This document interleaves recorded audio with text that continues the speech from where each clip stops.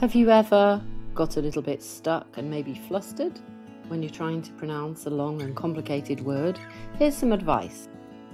If you come across a new complicated word, don't try to rush it.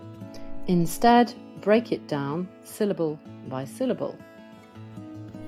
Then remember to place the stress on the correct syllable.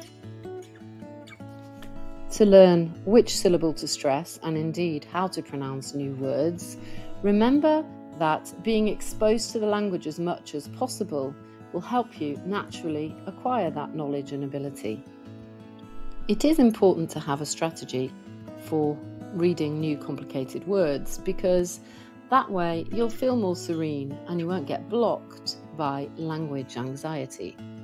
When you come across or try to learn new words, make sure you pay attention to their pronunciation.